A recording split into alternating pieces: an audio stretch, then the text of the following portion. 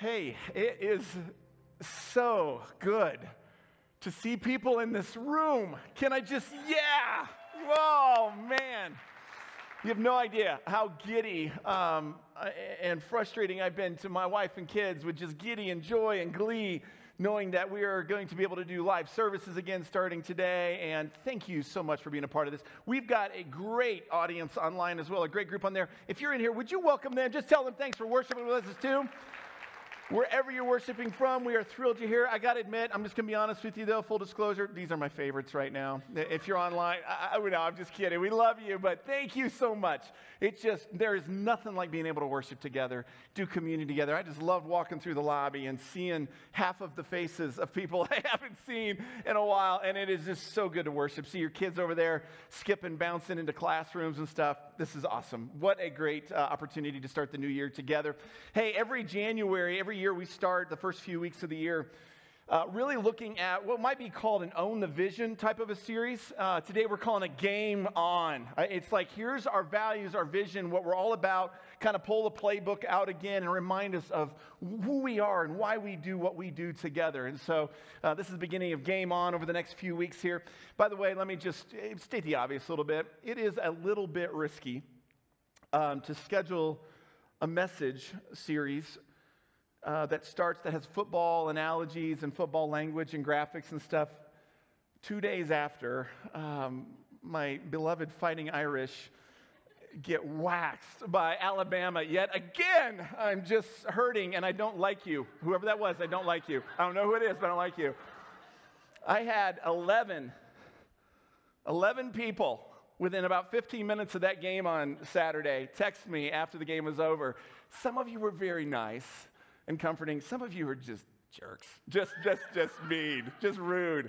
I love you anyway. In fact, this person will remain unnamed, but somebody sent me this picture via text. If we can bring that up, the Notre Dame picture. There we go. How Notre Dame fans see Notre Dame. Woo! How Alabama fans see Notre Dame. Well, Pee Wee League. That is not nice. That is not nice. It's not. I do want to point something out, though. I'm a fan of this side because look at this, how Alabama sees. You see that apostrophe? That grammatically is incorrect, you Alabama nuts. See, so you may know how to play football, but we can do grammar. So anyway, so no, all that to say, it's a little risky doing a little football. Hey, man, I've been a Notre Dame fan for a lot of years. I'm used to this. It's just how it is, right? But we're going to just kind of game on and get ready to start this new year with a punch together. In fact, let me just take a quick survey, a little poll. Very scientific one here. Online, you can hands up, thumbs down, whatever you want. How many of you are so thrilled that 2020 is in the rearview mirror? Just a quick show of hands. You're glad it's over, yeah? Other show of hands. How many of you are sad by it? How many of you are like, no, I could have done some more of that? Anybody else in here? No? Let the record show there's not a hand in the room. That is unanimous. Put that in for approval. I think we all feel like that. In fact, we were actually joking a few weeks ago as we were getting ready for launching this series, launching the year together. Back in the 80s, I think it was, there was a guy named Gallagher. You guys know who Gallagher is? Remember him? Do you remember the name of his big hammer? The Sledge-O-Matic. Do you remember that? Okay, so if you know what I'm talking about, this guy named Gallagher would bring up these big watermelons on stage. His Sledge-O-Matic, we got a little video of it just to show you quick what he would do. He would swing this thing and bam! We thought about doing that up here on the stage. But for those of you who are about the first 4, 5, or 6 rows, you're welcome because that would have been a nightmare, the disaster. We were going to bring a watermelon right 2020 on the front and let somebody come up, put some goggles on, and just, we are done with you, but decided not to. But that's how we all feel about it, don't we, 2020? Put it back, put it in the rearview mirror. However, every single one of us that drive, anytime we get into the car, you will recognize, as I do, shut the door, put the keys in the ignition, you see your side mirrors. There is a little statement that is always on the side mirrors. In fact, when I looked it up this week, I understand they actually have to etch it in to the glass of every side mirror. It's required by law now. And what does that statement say? Objects in mirror are closer than they appear. Dun, dun, dun. So we're excited that 2020 is over, but let me just tell you, there's still things that still exist. And I don't want to dampen the parade. I don't want to dampen or put water on the fire. There's joy at new and opportunity. Yes, I'm with you on that. And yet, we recognize there's still a broken world around us, isn't there? There's still a heck of a lot of work to be done. There's still a pandemic that we're trying to figure out how to navigate through. Vaccines, we're going to debate through whether they are or aren't something we should or shouldn't do. Masks, whether we should or shouldn't. Kids Zooming and not Zooming. School starting tomorrow and all that. On and on. There's an inauguration a couple weeks away that there's so much political strife. And that's not just in our nation. That's globally. There's so much division and anger and angst and brokenness. There are so many people who made New Year's goals, New Year's resolutions, and here we are 48 hours into the new year and we've already broken them. Can somebody agree with me that you've already done that? I've done it. Please, somebody help me out. Nobody? Thank you. We got a couple people who have broken their New Year's resolutions. We're broken people. Just because 2020 is behind us doesn't mean that the objects of 2020 are not closer than they appear sometimes. And so we've got work to do. And there's so much opportunity. 2021 feels so ripe with opportunity for the church to lead the way, for the church to be on the front lines, doing all we can to bring up there, down here, bring hope to this fractured, messy, sledge-o-matic, broken world that what 2020 has been. There's going to be pieces of that all over 2021 and beyond, but the church gets to be a part of the solution and bringing healing in that. And as we start this new year together, I've said from this platform before, I do not like making promises. I do not like making guarantees because, and I tell it to my kids and my wife, is only because, man, it's so, I hate it when circumstances shift or human failure comes in the picture and a promise gets broken. I hate it. I want to know that, man, I'm not going to fail somebody. I want to not let them down. But I'm going to make a guarantee this morning because the guarantee is not based on my words. It's based on his words, based on the roadmap, our scriptures. And I'm going to give you a guarantee that whatever you have planned for 2021, there is one thing that I believe the Bible makes abundantly clear all over the place, that if you can do this one thing, you have positioned yourself to win. Conversely, I can make another guarantee. If you don't do this same one thing, if you choose not to, you are destined to fail in 2021. And so I hope that intrigues you a little bit. I hope that's interesting to you. I've been encouraged by it myself. Turn your Bibles to Hebrews chapter 10. Hebrews chapter 10 is where we're going to be this morning. By the way, as we're firing back up, please bring your Bibles with us. You'll notice in the racks in front of you, for those who are in the room here, we're not putting Bibles in because of all the COVID stuff and all the restrictions. So bring your Bibles. This is our roadmap. Online, they'll drop the scriptures in there for you as well. But I hope your new year, I saw several at Mosaic talking about, hey, I'm going to read through the Bible this year, or I just finished reading through the Bible in 2020. I love that. This is our roadmap. Not any other voice, not any other pundit, not any other social media platform. This is what guides us. In fact, it's one of our core values here at Mosaic, that the Bible is our roadmap. And what we mean by that is this. It's a core value that means in a world that is always, always changing, we build our lives on teaching that never does. We strive to help every single person understand and live in the power and freedom that the way of Jesus brings, that the way that this roadmap brings. There's no other voice, no other option out there that can bring that power and freedom and joy into your life than what God does through his word. So we're going to dive in deeper this year in some areas. You're at Hebrews chapter 10 if you've got it. We're going to look at that in just a second. Before we do, though, you don't have to turn there, but I just wanted to read something from 2 Timothy chapter 4. Over the Christmas break, over the holiday, getting some extra time with the family. I had some extra time. I was just looking through some of the letters that Paul in the New Testament writes to Timothy and Titus, some of the people that he was discipling and mentoring. Man, I was recharged and re-energized by what I read in 2 Timothy chapter 4. What you'll notice, I just want to read a couple verses. It's from one preacher to another preacher.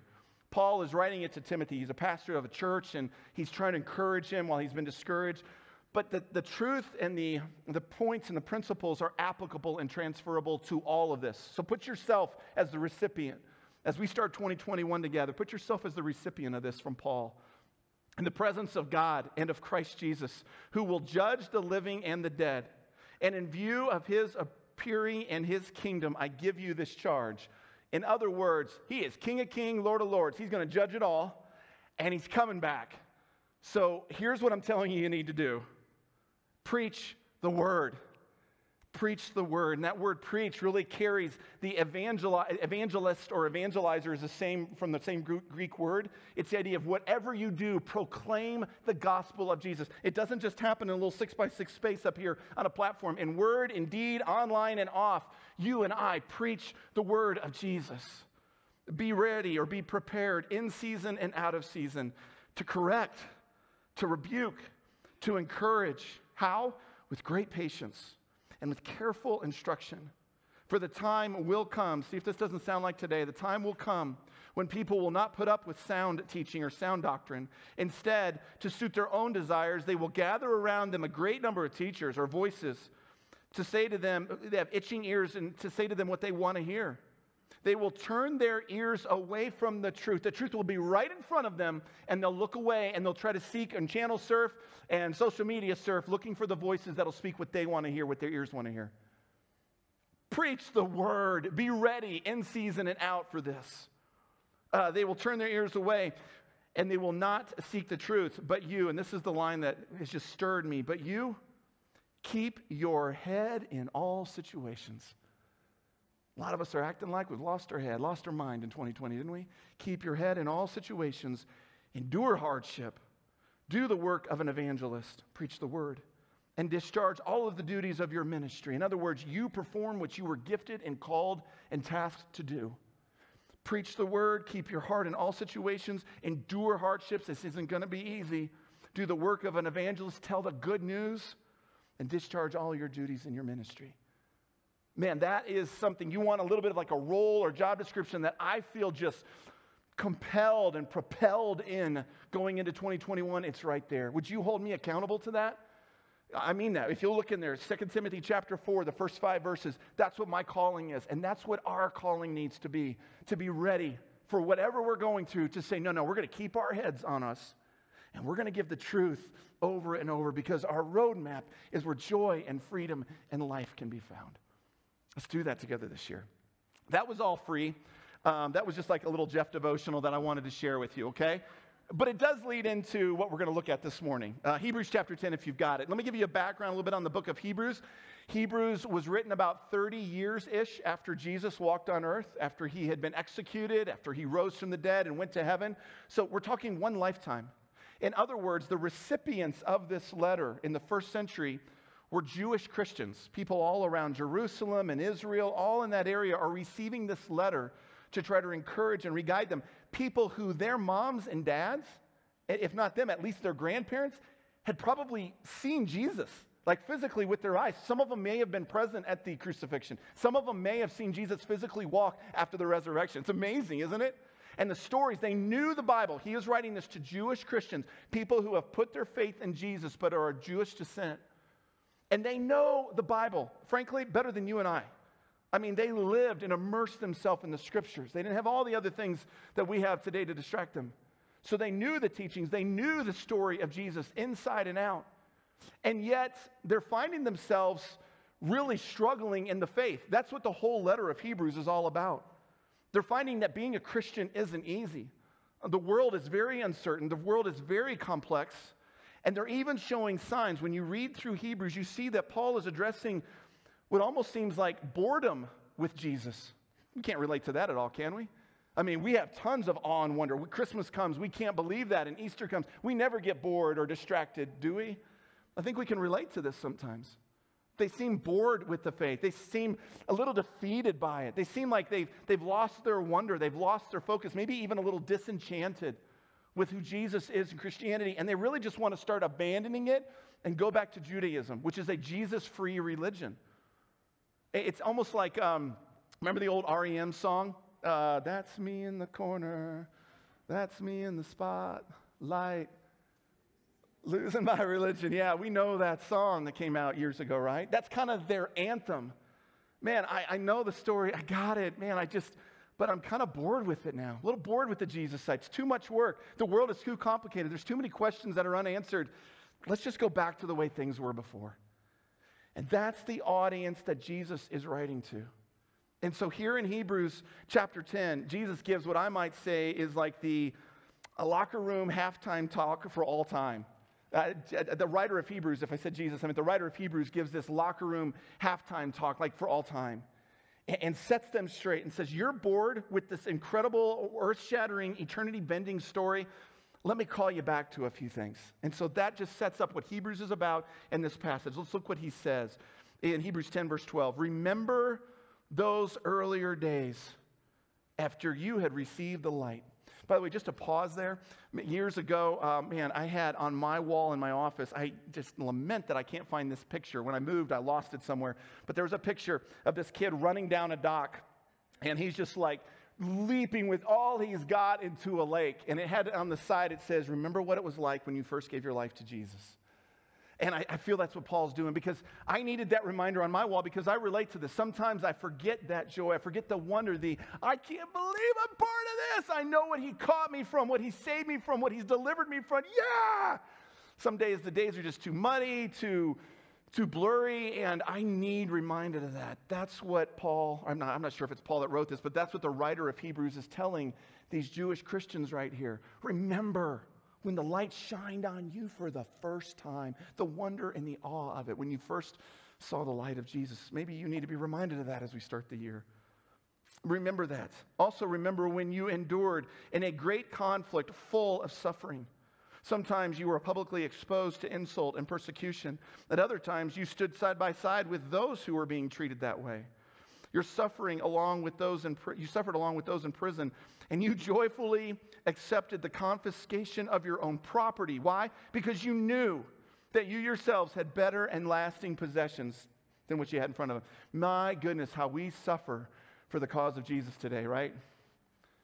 I mean, they were persecuted. They watched their friends, sometimes their family members, imprisoned, even executed. Everything that they owned sometimes was taken away. Why? Because they would not abandon the name of Jesus. They suffered it. But they remembered the joy and what had happened in their life, so much so that Paul's reminding them, you were so changed by that. You knew the freedom that you willingly and joyfully paid that price. You paid the persecution yourself, or you stood side by side with friends and family who paid that. And you're like, it's worth it. He's worth it.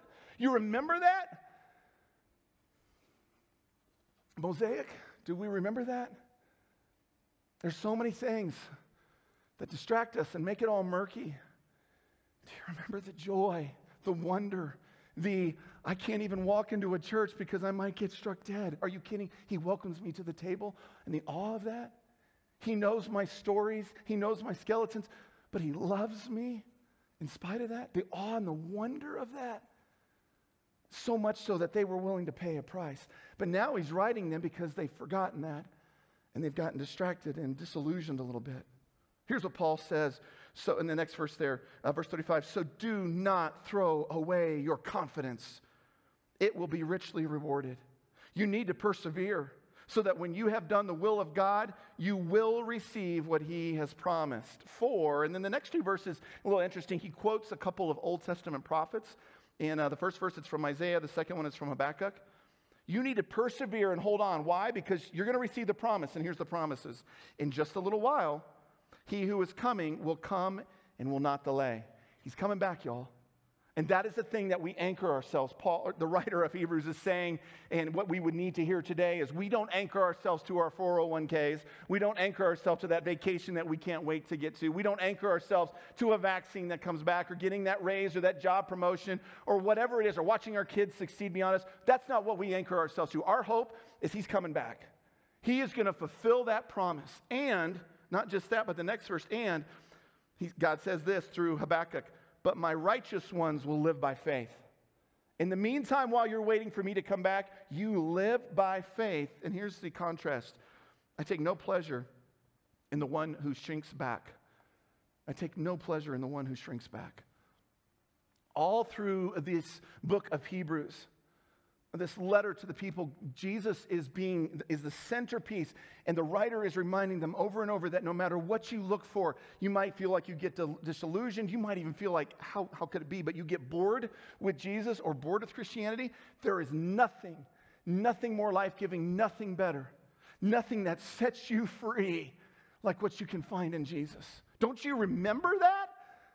Did the stories and the circumstances and the challenges and the divisions all around you make you forget that, is what he's saying there? And I would say, church, Mosaic of 2021, did all the divisions and all the blurry mess of 2020 make us forget? Are you kidding? At the end, we're part of the most amazing story ever. It's incredible. When we walk through Hebrews, we see this over and over. So, when is the last time? Has anybody been in a stadium recently? Kind of a rhetorical question, right? Yeah. Let me remind you of what it's like to be in a stadium watching a basketball, baseball, football game, because it's been a while, right? You go to a stadium and there's, big round, and there's thousands and thousands of seats usually, and there's maybe 5, 10, a couple dozen players on the field. They're where all the action is. They're doing all their stuff. But in the stand, there's thousands and thousands of people who are just, they paid some good dollars to show up to this, and they are loving the game. They're just enjoying the game. But there's usually like 3 people who you'll see in the stands. At least this is what I would say. First one is you got the experts. You got the guys who are munching on their popcorn. They're drinking whatever is in this cup. Oh, this is a naughty crowd. That's great. No, they're just enjoying the fruits of being at the game, and they're the experts. Sometimes we might call them the armchair quarterbacks. And they're the ones who they can tell you everything the quarterback or the head coach or the player should have done after the play's over. Oh, man, he should have called an audible. Oh, man, they should have run the ball. The defense was lined up differently. They should have passed this time. Head coach, what are you doing? The play calling on this. Come on, what's going on in the field? You got so many people all around the stands that are doing, come on! Or they're questioning the refs, on and on and on. And here's the thing about those guys, the experts and women, the armchair quarterbacks, most of them have never stepped foot on the field. But man, they know how it ought to be done. So they're in the stands. Then you got some other people who are sitting there, and they're like the superstitious ones. They're always worrying and fretting and fearing. Come on, team, come on. Okay, I got to wear my hat inside out, the rally cap, or if I wear, this is the same jersey I wear every time, and I've told my wife, don't you ever wash this jersey, because every time I wear it, they win. And they're worried, oh, come on, oh, he never hits this field goal. Oh, it's going to be bad. I can't even watch. You got people like that in the stands who, again, don't do anything to contribute to the outcome, but they feel emotionally invested, even though they've never been on the field, and they don't contribute to it. And then there's this third category. I would just call them the casual fan, the casual observer. It's a ball game. The crowd can be raucous around them. Guys are blood, sweat, and tears, just doing everything on the field. They're on their phone. They're just kind of strolling through whatever the stock market's doing today, or the updates on social media, or looking at the clock. What's the time? Hey, babe, where are we going to go to dinner after the game? What's going on? Hey, did I tell you that Susie called about whatever? And they're just so disconnected to what's happening there. They paid good dollars to show up and kind of consider them part of it, but they're not engaged at all in what's really happening on the field. Oh, did we win? Did we lose? Okay, cool. We'll see you next week. They're just so not engaged in it. 3 different kind of people. The experts, the worried ones who are kind of superstitious about it all, worrying like crazy, and those who are just really casual. And they're all sitting in the stands because this feels a lot safer and a lot more comfortable and a lot more predictable than, man, what's happening on the field down there. Although, it was funny, I was reading a story this week preparing for this. Back in about 8 or 10 years ago in Kansas City, there was a game, true story. There was a mascot. It was one of those promotion days where the mascots were throwing out stuff into the crowd, and he was throwing free hot dogs out to fans. So in between different stoppages in the game, throwing hot dogs around. No kidding, there's video of this. He's behind the back, lobbing hot dogs. This is the throw. The guy, casual observer, is on his phone, looks up at the scoreboard for a second. The hot dog in its tinfoil hits him in the side of the eye, detaches his retina, and it's still in the courts. Like 8 or 10 years later, he's suing the team for this all, it proves 2 points. Number one, Mom was right when she said hot dogs were not good for us. See? It's true. She was right. She knew what she was talking about. More importantly, though, there's no safe place in this game, is there? It may feel more predictable and may safe, and statistically speaking, that's where the danger is, but that's where the life is. That's where the action is. And people sitting on the side are missing it. 2020 has, to be honest, kicked our butts. A lot of us, didn't it? It put a lot of us on the sidelines. A lot of us on the sideline as critics. A lot of us on the sideline as people just worry and fretting and, oh, what's going to happen? A lot of us just kind of became very blasé and casual about our faith. I think 2020, there was so much loss in 2020, incredible loss of life due to a virus. Wherever you land on that politically, I'm not trying to make that a political statement, but there's been a lot of loss. A lot of Christmas tables look very different this year. There was a lot of loss of employment. As you sit here, many of you are being affected by that because of family members or even yourself, either loss of employment or reduction of employment. Mental health has been all over. It's just, what a hard year. There's been so much loss in 2020. If you'll allow me from a spiritual standpoint, can I tell you what I believe is the greatest loss of 2020? At least in the church. I think the church lost its focus. And I'll stand here and I'll tell you, I've been part of that. I think the enemy has been so crafty and so distracting that we lost our focus for so many reasons, that we took ourselves off the field and out of the game. And whether it was, fear, or whether it was, I'm going to tell the world how they need to fix it, or I'm going to tell everybody else how they need to do it, or whether I was just distracted and worried about other things and my spiritual life went on the back burner. I think one of the greatest things that we lost in 2020 was focus. As a church, like Little C Church, Mosaic, but also Big C Church, the church at large, I think we lost intensity. I think we lost passion.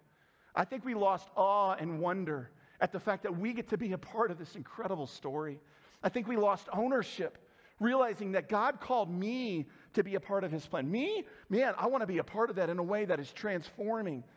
I think we've lost much of that.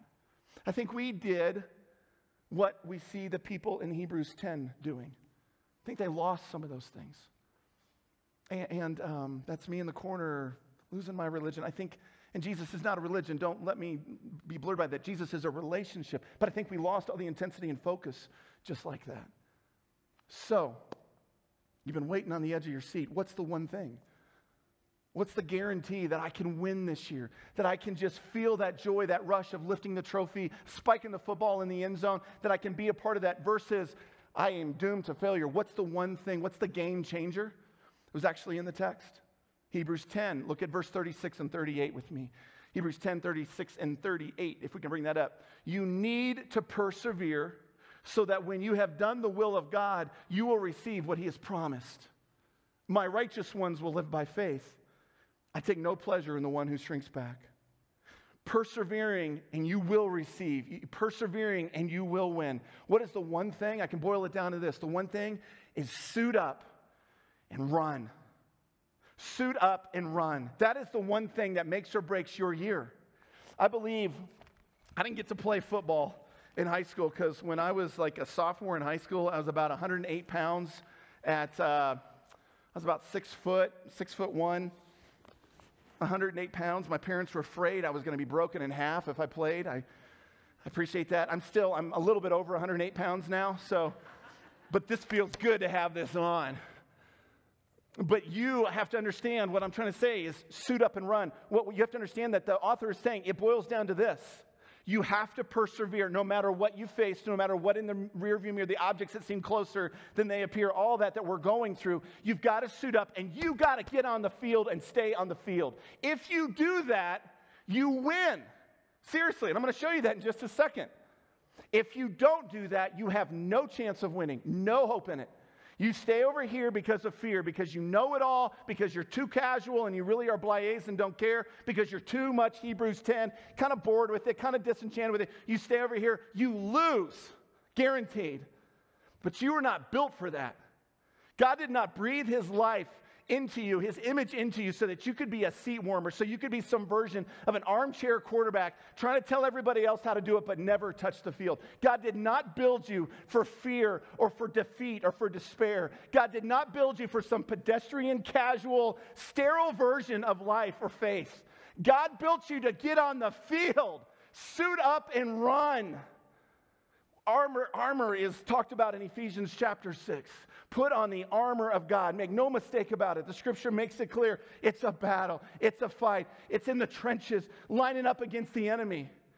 And you can't do that casual. You can't do that from the stands. Guaranteed win. Get your butt off the seat and on the field. Suit up and run. You weren't made for those things. You were made to be a warrior. You were made to be somebody who takes your story and your talents and your gifts and your experience and you choose to master and own whatever role God gives you in this thing called the spiritual family of God. He uniquely wired you, uniquely suits you up to play in the game, to play in the battle. Suit up and run. Don't sit. Suit up and run. You are called, and our calling is to press forward, to, yes, get our jersey dirty, to maybe get injured every once in a while, to maybe feel the bruises, feel the hurt, feel the pain, feel the cost, to lay it all on the field, to throw up every once in a while because it costs so much. But that's what we're called to do because that's what was modeled for us. You were called not to whimper and whine and complain on the sidelines. You were called to line up against the enemy, look him square in the eye, punch him in the mouth, and let him know that the gates of hell do not stand against the followers of Jesus. Greater is he that is in you than he that is in the world. You can do all things through Christ. Suit up and run, church. Suit up and run. It's the game changer for you this year. You can try every diet. You can try every reading plan. You can do whatever you want. You don't get yourself suited up with the armor of God and make full commitment to get on the field and run like he's wired you to run, you don't win. You weren't guaranteed this was going to be easy. You weren't guaranteed this would be struggle-free. You weren't guaranteed you wouldn't get hurt in this. I'll tell you what you were guaranteed. You're on the victorious team. You're on the team that wins because it's not your team or my team, it's his team. And he is the one that is the victor ultimately. Suit up and run. That is the game changer for you this year.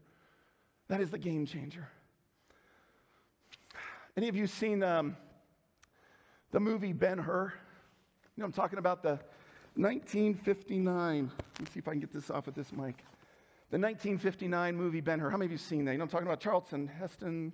Yeah, some of you. We're dating ourselves. I honestly haven't seen it through. I've seen most of it, but it's one of those movies that it's hard to watch the whole thing through. It's 3 hours and all that. Big epic, though. And in this movie, Charlton Heston plays Judah Ben-Hur, it's really a fascinating, very faith-oriented movie. But he is going to be in this climactic, epic scene towards the end of the movie where there's this big chariot race, if you know what I'm talking about. I mean, this is the thing. This former slave is going to chariot race against a noble, a royalty. And in producing the movie, the director, his name was William Wyler. William Wyler was the director of Ben-Hur, won an Academy Award for this and everything. He talked to Heston. He said, here, I think the most authentic, real thing for the audience to experience is not for us to put a stunt double in, but for you to ride the chariot, for you to steer the chariot, for you to run this in the race. And Heston totally agreed. But that would require a lot of work. To give you a picture, it's a screenshot from the movie, and we're talking a 4-horse chariot. So as you can imagine, they have to learn his voice. He has to learn the technique, steering the chariot, all that kind of stuff, that they would be under his command. So for weeks and weeks, Heston did the work to learn how to do all of this. And it's just a few days before the shoot that they're going to shoot this climactic, epic scene. And Heston walks into Wyler, the director, and he says this, I think I can drive the chariot all right now, but I'm not at all sure I can actually win the race. Here's what the director, verbatim, here's what the director said back. Heston, you just stay in the race, and I'll make sure you win. You just stay in the race, and I'll make sure you win. Suit up and run, and I guarantee you're a victor. That would be what God would tell us. You just stay in the race. You just stay faithful. In fact, it reminds me, there's a parable, a story that Jesus teaches in Matthew chapter 25. He's talking about the rich ruler, and he gave the talents, and he comes back and he says to his servant, well done, if you know it, well done, good and, no, you said it wrong. You said, I was looking for successful. Well done, good and, it's not successful, is it? It's not successful that we're chasing after. Well done, good and faithful servant. Faithful servant. Me putting on the armor of God, I cannot guarantee that I will win. I can only deliver on whether I will be faithful or not. I can only deliver on whether I'm going to get my 18 inches off of this seat and move over here and put the popcorn down and get on where the action is and suit up and live where God, with every breath and every heartbeat that I've got centered on Jesus, doing what I can to tell the enemy he doesn't have a chance. Our team has already won. That's all I can do. I can just be faithful to that. He takes care of the victory. You just stay in the race. I'll make sure you win. Suit up and run. Maybe you just need to hear that today. Because, man, I did. As I was reading through, as I was preparing for this year, I needed to be reminded that it's not about what I do or what I can accomplish. It's not about well done, good, and successful, Jeff. It's well done, good, and faithful. That is what I will be graded on. That is what each of us who claim to center ourselves on Jesus will be graded on.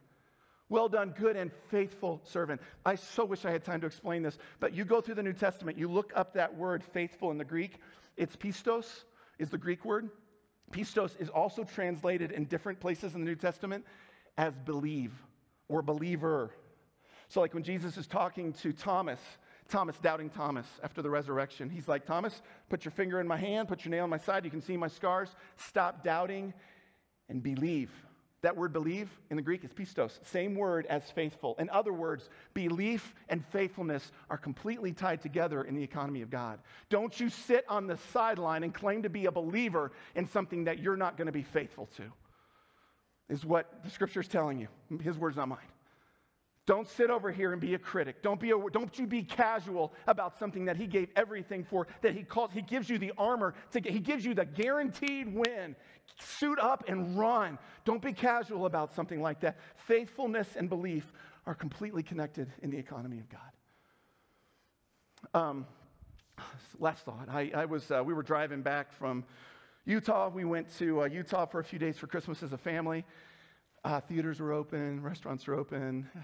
So it was nice to be able to get out a little bit. Numbers are a lot lower over there for everything. So just a few days of rest for the family, and loved it. On the way back, driving through Wyoming, desolate. You ever driven through Wyoming? Forget it. It doesn't even exist, right? It's like you and the tumbleweeds. I mean, there was nothing out there. So the kids are sleeping. A little bit of snow starts to fall in.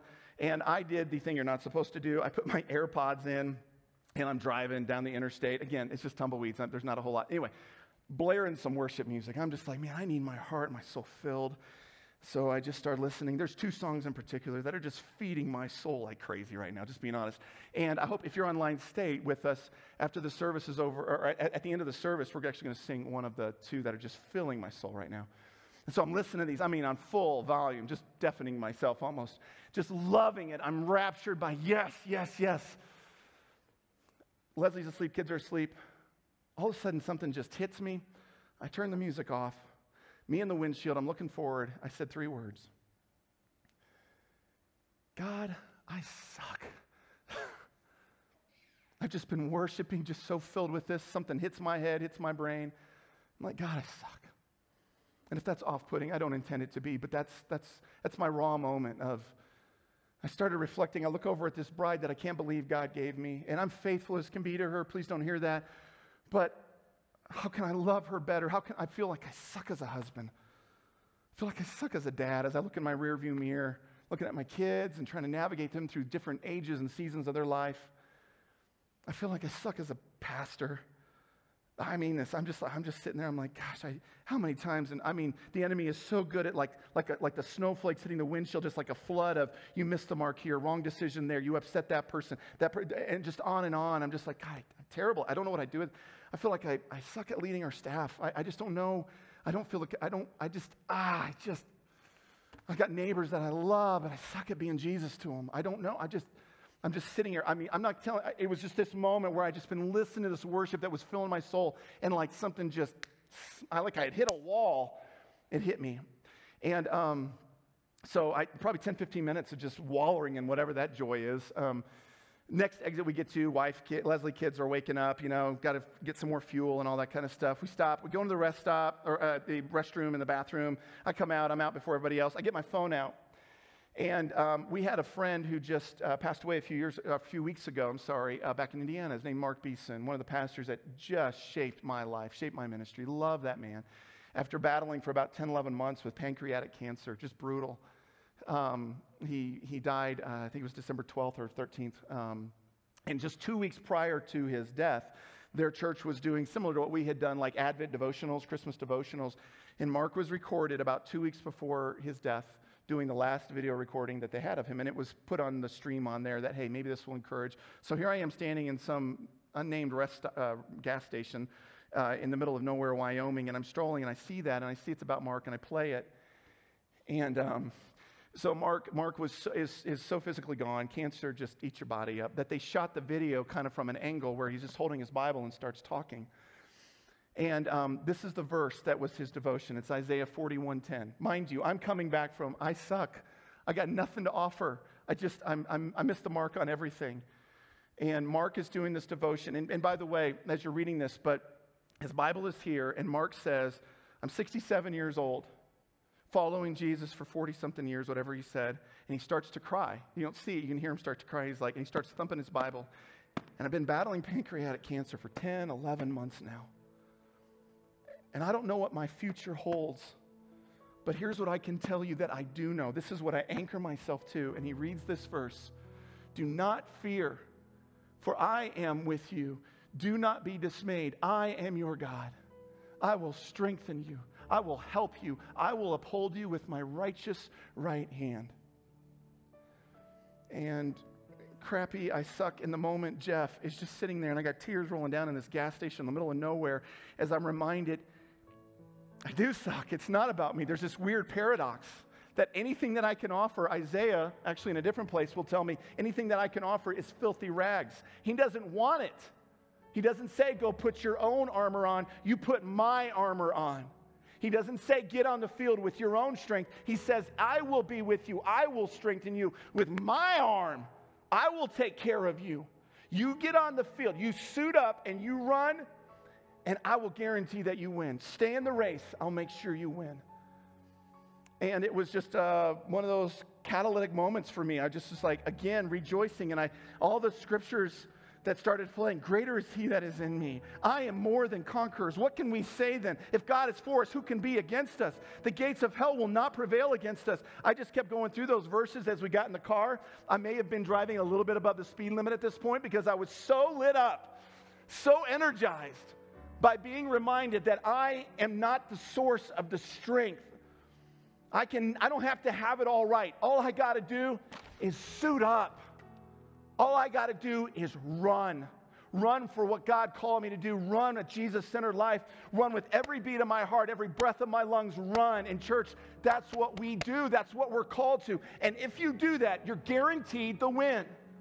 You were not guaranteed this would be easy. You were not guaranteed your jersey isn't going to get mud on it. You were not guaranteed that there's not going to be people with their butts on the seat in the stands criticizing you, mocking you, maybe even friends making fun or ridiculing or telling you how you're doing it wrong. You ignore that nonsense and you suit up and you run because you are guaranteed to win because you're on his team. You're not guaranteed this isn't going to hurt. You're guaranteed to be victorious.